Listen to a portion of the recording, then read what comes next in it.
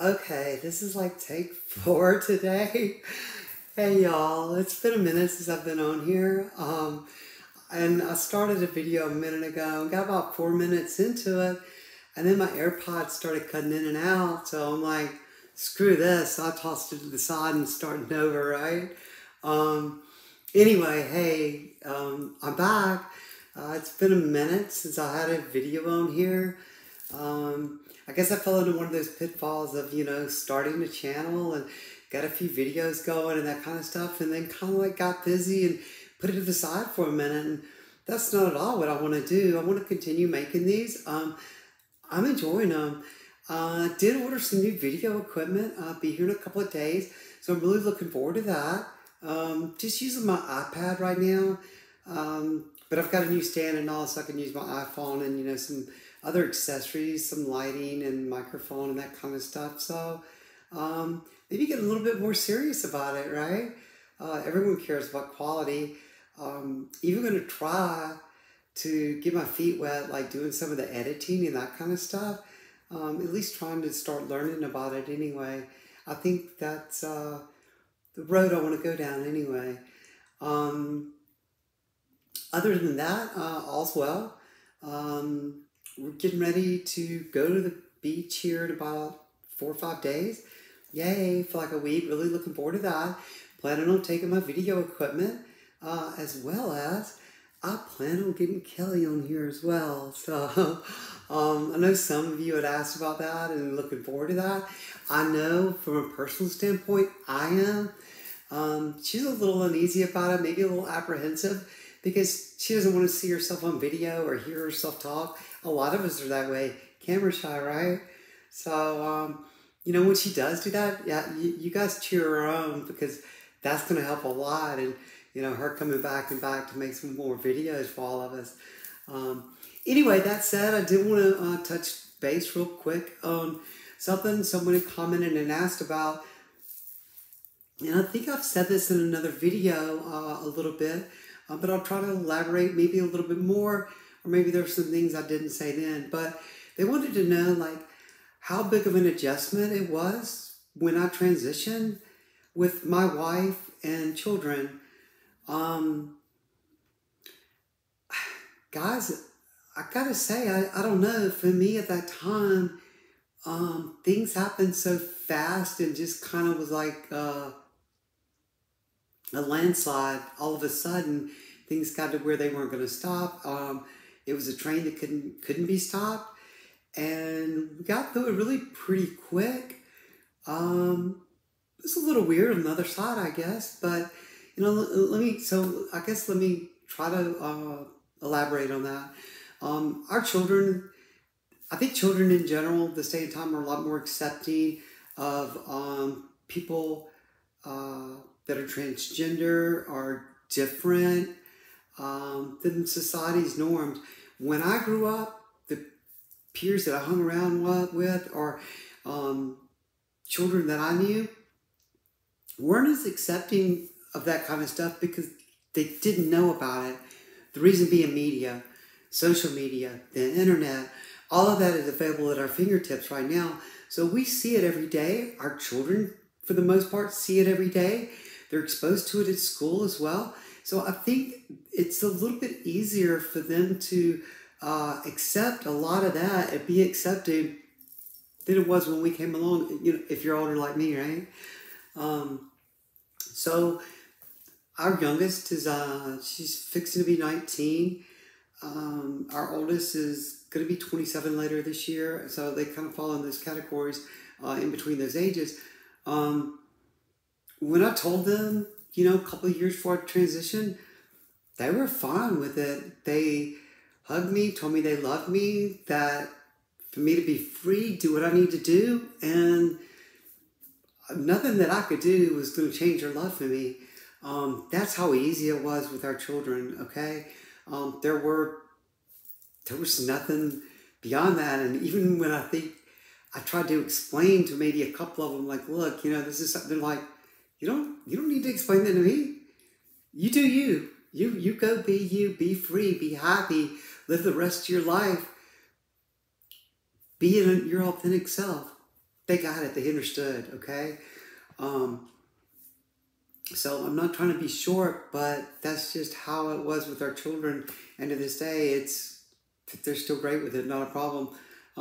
Maybe our older two, which are boys, they might not exactly understand everything, but they're accepting nonetheless. You know what I mean? The two younger children, which are girls, super accepting. They get it. They understand.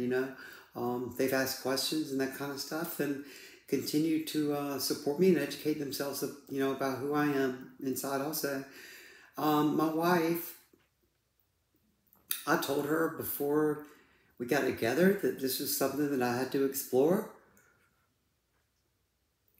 I was able to do that freely with her help. She loved me and loves me for who I am inside, not who I acted or pretended to be, because that's what was expected of me. Um, Listen, she knew my hurt. She knew my pain. She knew the guilt that I felt for feeling the way that I did. Um, she pushed me into therapy. Not push me. I'm going to say we both knew that was something I needed to do. She supported me in that decision. Um,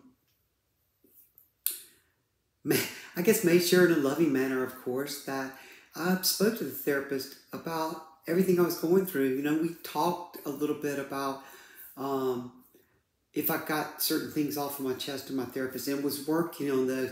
She kept me in check for those kind of things. Not only because maybe I would forget sometimes, but also because those things were painful for me to face. And some of those things took a little bit longer to work through in therapy. So she did those things all in a loving manner, from a place of support and a place of unconditional love. Okay, I don't pretend to know. I don't pretend to put myself in someone else's shoes and say that I know what it's like for your spouse not to support you, not to be there for you, not to love you unconditionally, not to be on board with what you're going through. I didn't experience that. I have no experience with that. I've spoken to a lot of transgender people who have tried to transition that have lost their entire families, their spouses. Their spouses set out to hurt them, make their life miserable, take things from them, turn other family members against them, and even their own children decided that they were going to take their homes from them. And I'm talking about trans male and trans female. I'm not talking about just a transgender female. Okay. So I do know those stories of how rough it can be. I do understand how someone, you've been with your spouse for 20 years and you've hidden this portion of you, to come out and finally say, hey, this is who I am, even though I never told you, even though I said we knew everything about one another. I feel I feel for those people, and I understand how hard that must be. It's not something that I went through. I do know at one point there was a relationship with an ex-spouse of mine, and I would expect to have lost everything in that relationship had I told them who I was inside, who I was as my authentic self. I would have expected that. So you know what? What I did was I chose not to do that. I chose to put living as me in my life. I chose to put that on hold. And that wasn't fair to me, but it's what I felt was the right decision for my family at that time. I don't know that there's a right and wrong way to go about any of this. I'd say sometimes you just have to go about with what's going to work best for you in your situation at that time. Good thing is, now I don't have to worry about any of that. It's over. It's done with. I'm me for almost 2 years now. Socially, medically, legally, I'm out at work. Everything's fantastic. I am one extremely happy trans woman. And I'm very proud to be a trans woman. That's who I am. And I'm proud to be that person, to be honest. I have a different outlook on my life and what my life was meant to be now that I've transitioned.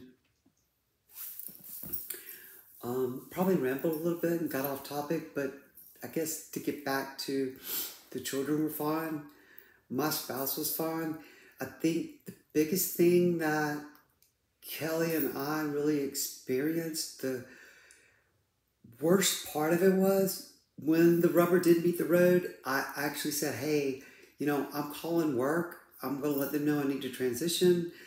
And I spoke to my manager about it at work and met with him. I remember her texts were, she was so glad I was doing this and, good luck today. Extremely supportive behind me 110%. Even though she knew that as I transitioned, that she was going to have to face the reality that I was transitioning. Us talking about it, not really having a time frame set for it, and then me actually doing it there in the end, I think both of us stepped back and took a deep breath. It wasn't that we didn't love each other and didn't support one another. It wasn't that we weren't there for one another. It was that what I was going through was scary. And guess what? What she was going through was scary too. Even though after all of that, we couldn't imagine a better life for ourselves. Excuse me, yawning thing again. We couldn't imagine a better life for ourselves now that we've done all of this. It was just that after that, I think it was a little exhausting. We both needed a deep breath. And I'm not talking about separation. I'm talking about not talking about transitioning. I'm talking about being to ourselves, into our thoughts, and thinking about like, wow, this is reality. This just really hit. This has happened. This isn't a dream anymore. It's not something we're just talking about. That's what I mean. That took, I'm going to say 6 months, but if I really think hard about it, it probably took about a year for all of that to really clear up to where it wasn't that she was never okay with being me, but you have to understand that I'm not judging her, she's not judging me. Other people are judging who we are. Our so-called friends, so-called supporters, so-called family, the ones that said that they were there for us but found out that they couldn't be there for us in the end, that they were incapable. Maybe they weren't as strong as they thought they were. It's okay, that happens. But that being said, it took a minute for all of that to kind of shake loose to where we were extremely happy with who we were. Met a lot of new friends. Still had old friends that supported us. And old friends that, like I said, thought they could and just couldn't, I guess. But it just wasn't that difficult with us. And I know the big reason is because of communication. We constantly talked about our feelings for several years while I was on hormone therapy, leading up to transitioning and going being in gender therapy for about 6 years. We constantly communicated about these things, and if it wasn't every day, it was weekly. I mean, there wasn't a week that went by that we didn't talk about it, that I didn't cry and be upset, that I knew it was something I was going to have to do, and that she didn't cry and wasn't upset because she knew it was something I was going to have to do. But she was going through her own transition, you know? This wasn't just me. It was our whole family that had to deal with this. And the ones that chose to be a part as far as our external family, you know, not just us and the kids, but, you know, in-laws and that kind of thing, the ones that chose to be a part of it, it was a transition for them too. There were some that decided that they couldn't do it, that they weren't as strong as they thought, that maybe they thought they were signing up for something else. Hell, I don't know. You know, I really don't, but I don't know, I'm rambling now, but I guess to sum it up, things just weren't that difficult for me. I do know with my family, you know, with my spouse and my children, I do know that constantly communicating with my spouse was the key. I do know that telling my children long before I transitioned was paramount. Being there to answer questions to any of them at any time, and to speak freely and openly and honestly about who I was. It was okay for me. You know, some people may say, well, you know, my children have not seen me cry or that kind of stuff. Listen, my children have seen me bawl. I was not afraid to show my emotions to them and let them know who I was, who I am, and to show those true feelings. I think it's important, and things work both ways. So anyway, guys, I hope that answers a little bit. Just wanted to kind of stop in and give a quick video. Almost 18 minutes now, right? Thank you guys for watching. Please hit the subscribe button, thumbs up, and your respectful comments are always welcome. If you have any questions, put those in there. I'd be happy to try to answer those, as well as if you have thoughts on a future video and something you might like to see, put that in there, and, you know, let's get on board with this together and try to create a channel here that may be entertaining, will help answer some questions. It's also fun for me to do and you guys to watch, right? That's what YouTube's all about. So anyway, thank you guys for watching. Take care of yourselves. Peace. And probably the next time I'll see you guys will be from the beach. Take care. Bye.